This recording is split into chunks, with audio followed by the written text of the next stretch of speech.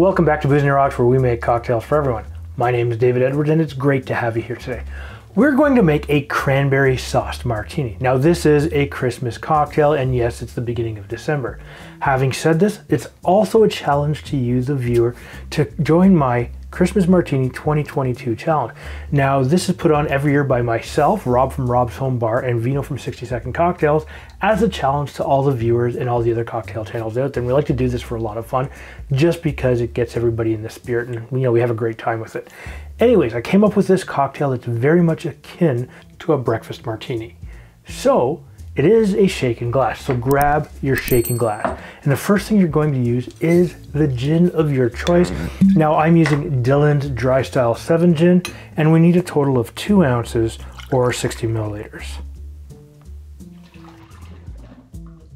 Next, you need a little bit of lime juice, and we're going to use some fresh lime juice for that. So grab yourself a knife, move everything off to the side, and what we'll do is we will cut this in half and squeeze out half an ounce or 15 milliliters into the glass. All right, this looks great so far. And it's a great base because this is an area where it becomes very similar to a breakfast martini.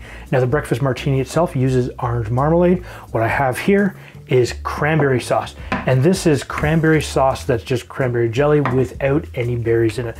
So what we'll do is we'll open the tin and scoop out 2 tablespoons of cranberry sauce.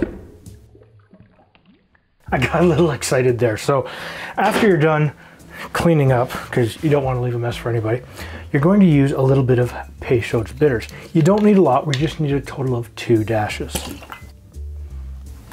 Now, this is starting to look really, really festive. So what we're going to do now is we're going to add some ice, but you have to shake this really thoroughly. So you're probably going to shake this for 15 to 20 seconds because you want to make sure that you get everything completely broken up so that it passes through your fine strainer really easily. So grab your lid, slap it down, and make sure to shake it with a smile. Now, this is a perfect time to explain the rules of the contest. A, it needs to be served in a martini glass, it must be festive, and it must use the hashtag Christmas Martini 2022. Pop that off with the strength of 1,000 cranberries because this is a cranberry sauced martini.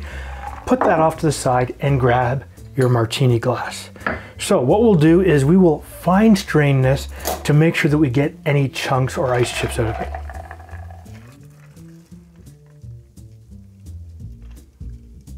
Now, you are going to find that this is a little bit thicker, so what you may need to do is grab your spoon and just kind of mix it forward a bit just to make sure that you open up some of the sieves. And when you're done, throw that in like so. Look at that gorgeous dark red color. Put that off to the side. Now, you're supposed to serve this as something festive, so here, there's a Christmas ball. Let's try it out. Well, it smells good. You get a little bit of cranberry and a little bit of gin.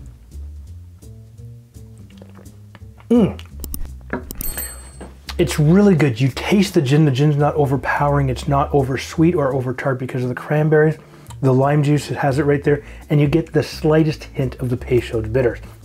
Now, this is a little thicker of a style of cocktail, so it has a thicker mouthfeel. And you know what? If you like Christmas cocktails, take a look right here.